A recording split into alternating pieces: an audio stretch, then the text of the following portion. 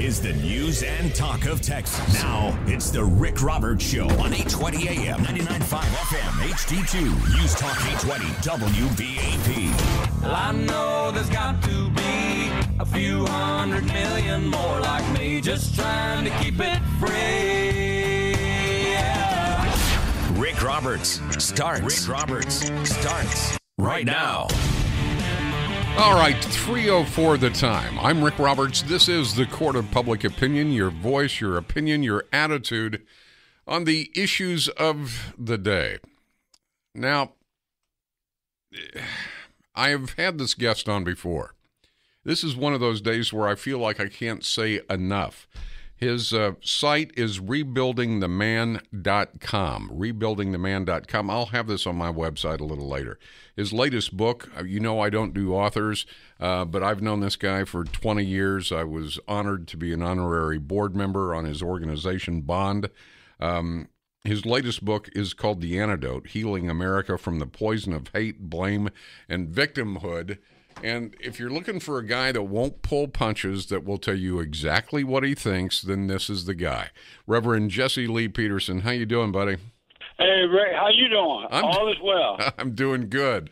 Listen, I had to talk to you about this. This thing has hit the boiling point. You know, after 8 years of throwing law enforcement under the bus, separating the races, I had a caller just a moment ago, Reverend, something about the government. And I said, look, there's no vested interest. There's no upside in the government trying to bring the races together. We're easier to manipulate for them if we're divided. True or false?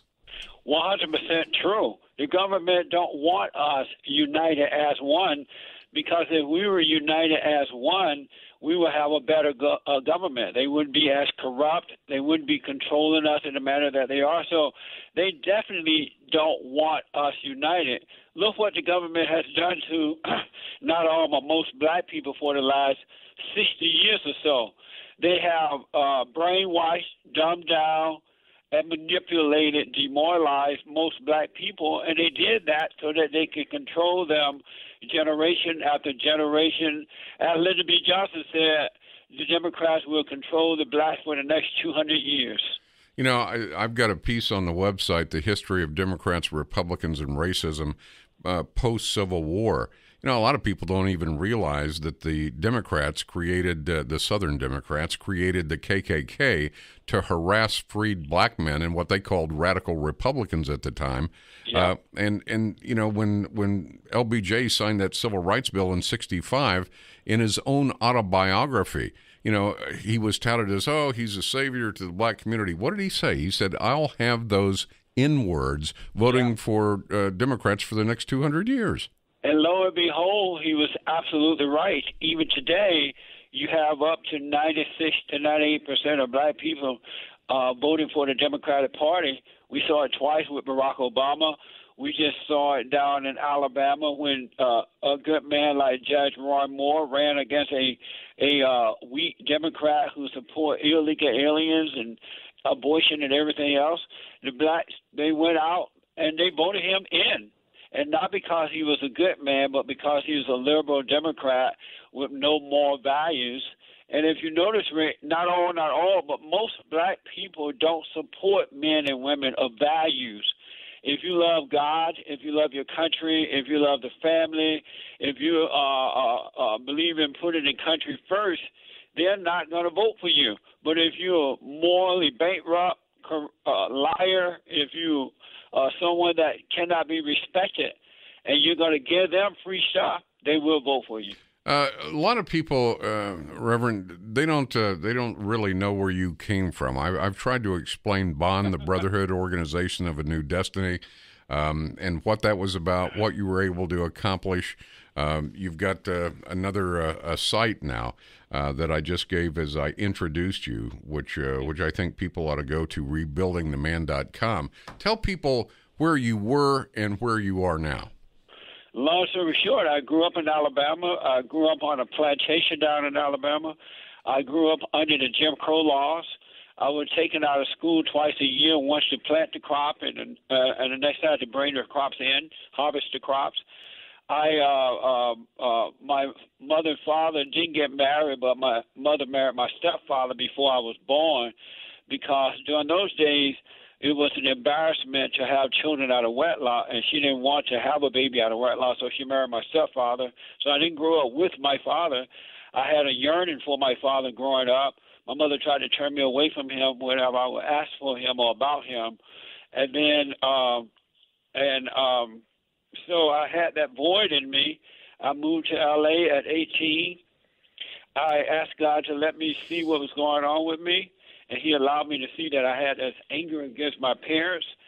And once that happened, I forgave them. I went to them and forgave them. My mother for trying to turn me away, because the worst thing that can happen to children, no matter boy or girl, no matter what the color is, when you turn them away from their fathers, you turn them away from God, and it leaves an emptiness, and they grow up looking for other things to fulfill that void, and it end up destroying them. But I forgave my parents, and what I did, God forgave me. He took that void away, and I started Bond, the Brotherhood Organization of a New Destiny, and we are rebuilding the family by rebuilding the man, turning men back toward their parents, telling them to forgive their father and mother.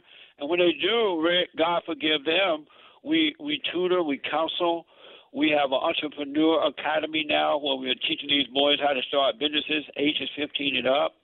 We started a credit union so we can loan them the money, and they pay back the money with interest so we can keep it going. We have not gotten one dime from the government, not one penny, because I believe the less government in your life, the better off you are. It's people helping us to help others. We've been around this past February for 28 years.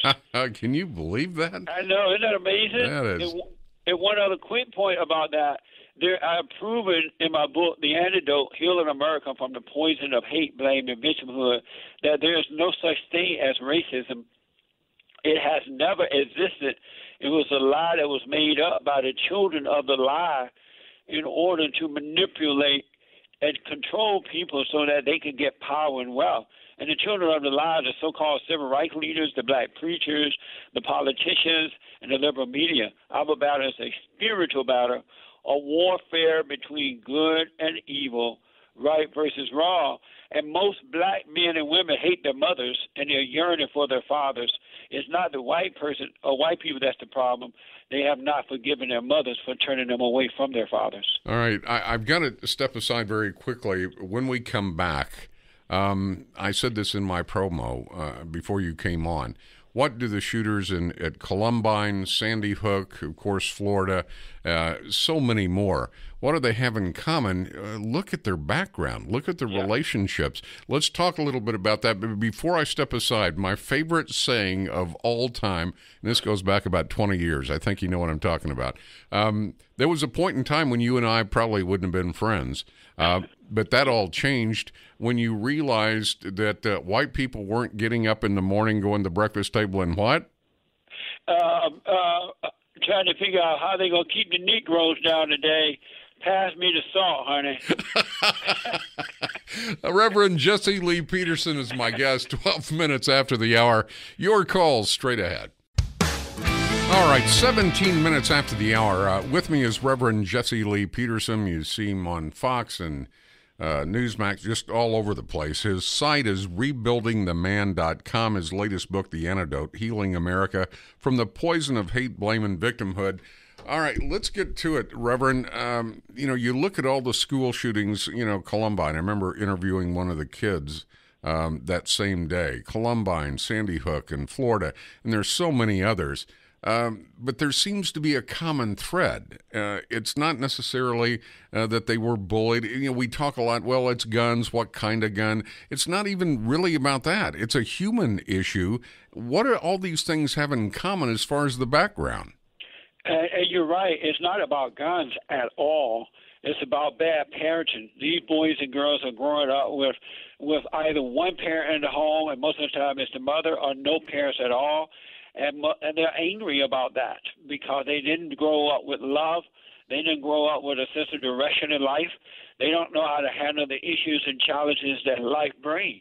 But when you look at the parenting, and most of the time the fathers are not around, and when you look at their background, they all have that in common, so forth. And so unless we deal with those issues, you can take every gun away from every citizen of this great nation, and you're still going to have violence happening, because it's not the physical thing, it's the heart of the person. And if we don't turn the parents back to the children and children back to the parents, it's going to only get worse, Rick, and not get better. You know, I put something on the website, hashtag put God and prayer back in schools. Yeah. You know, the idea was the country was founded on biblical principles, whether you're a Jew or a Hindu or whatever. Biblical principles work for everyone. Yeah. And, you know, I went to a website, national website, and they had a couple hundred people said, "Oh, I agree." I said, "I can't believe that few just those few people care about this." I put it up on my website. We had over 70,000 hits in a week. You know, people care about this, but what about the school shootings, Jesse? If the president or anyone else would come to you and said, "Reverend Peterson, you know, how do we get a handle on this from this point forward?" What would you say? The first thing I would recommend is that we make sure that teachers are armed in the schools, especially those who don't mind being armed, because when potential villains know that there are guns in the schools or in your homes, in your communities, they are less apt to go in and attack you. But if they know it's a gun-free school, it's just going to get worse. There's nothing to stop them from going in there. And then I will focus, there needs to be a major nationwide focus on families. We need to get the families back in order. We also need, as you mentioned, we need to put God back into the public square, back into the public schools, back into the government, back into the homes, and back into the churches. You might be surprised at the number of preachers who don't really promote God and goodness, and they don't tell the truth about what's happening in the homes. And so as a result, it's just going out of control. I have to tell you, Rick, when you don't have God guiding your life, even in your personal life, your life will go out of control. And likewise, when you take him out of the public square, it goes out of control, and that's what's happening right now. You know, to make an analogy, President Bush advised then President Obama, don't pull out of Iraq. You're going to create a vacuum that's going to be filled with something even more evil, and we'll have to go back and finish the job. And that's exactly what happened with ISIS. Well, from my way of thinking, when you pull God out of anywhere, you create a vacuum that's usually going to be filled with something you don't like very much. And right. How much further down this road do we have to go before somebody wakes up? It's amazing to see this happen over and over and over again. When we saw the shooting down in Florida, the first thing the children of the lie did, and the children of the lie are the liberal media, the Democratic representatives, the right-o Republican, and the never-Trumpers, they went after the guns. That's so crazy to me. There were no guns in the school. That's why the boy was able to go in there and shoot up the people. Rather than looking at that boy's background, he grew up with adopted parents. His adopted father died when he was very young. His adopted mother died. And apparently he had to go and find a place to live with a friend of his and his parents. And that's no way for a kid to grow up. And instead of focusing on that, and then the school and other people knew about it, and no one did anything to help the boy deal with what he was dealing with. And so instead of being honest about that, they're blaming it on the guns. And that's what the children of the lie do. They turn everything into politics because they are about power and wealth. They're not about the people. They're not about what is right. They're about power and wealth, and they try to get us all emotional lies by showing the incident over and over and over again, and then showing the children who are walking out of the school like we're not going to recognize that those children have been paid and bought for by the liberals who want to take away our rights to bear arms. Finally, Reverend Peterson, first of all, thanks for coming on. I appreciate that. You know that. By the way, I read your. I read it. I very seldom, as you know, read from a prepared text, but I read the audience the final solution for Farrakhan just before you came on. Oh man! Great, thank you. I got to tell you, You and I have, I don't know, we've been friends for what, 20 years, maybe longer. Forever and a day. I got to ask you, I think in the wake of the 8 years with Obama, and then, of course, Trump, and I don't always agree with the way he does things, but, I think we got a different direction going. I call him the Great White Hope. Did you know that? Yeah, I heard that, as a matter of fact. When it comes to the black-white issue, how are we going to take care of this? I mean, I don't ever remember. Of course, I wasn't alive during the civil rights things, but right. How are we going to get a handle on this? I mean, with Black Lives Matter and all these other organizations, if we're left alone, the black and white community left alone, we generally get along pretty good. But you inject politics into it, then all of a sudden we've got division. How do we get a handle on the black-white dilemma we've got in this country? The first thing we have to do, without a doubt, is we got to tell them the truth. We have to not be afraid to tell black people the truth. And, most blacks are and they seem like nice people, and they are, but niceness is not righteousness. And there's some angry, mean, out-of-control people. Most black people don't believe in God. Even though they go to church, they believe about him. And so they're believing in this lie that racism is holding them back, and it's not. And the politicians and the media pushes that on them all the time, and they believe it because they're angry. And when you're angry, Satan is your father, so it's easy to believe a lie. But we got to tell them the truth. And then at some point, the government got to make them take care of themselves instead of, the working class taking care of these out-of-wedlock babies, and make the black men and women take responsibility, because they're not going to appreciate individuality and self-reliance until they have to take care of themselves. But most of all, white people got to get over the fear of telling black people the truth. And the truth is not about racism. It's about the lack of moral character, the destruction of their families, and they have been brainwashed and controlled by the Democratic Party and the liberal media.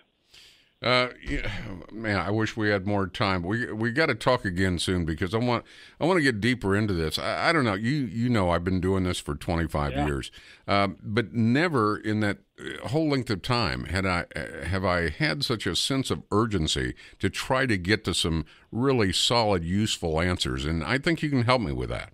I'll be happy to. I know I can, Rick. We've been working together a long time. We both know what the problem is. We need to get it out there. Reverend Jesse Lee Peterson has been my guest. If you don't know anything about him or Bond or rebuildingtheman.com, please go there. Rebuildingtheman.com, the latest book, The Antidote, Healing America from the Poison of Hate, Blame, and Victimhood. I know you got a show to do, Reverend, so have a good one. Thank you, Rick. I appreciate you, man. All right, take care. 3:26 the time. Your call straight ahead.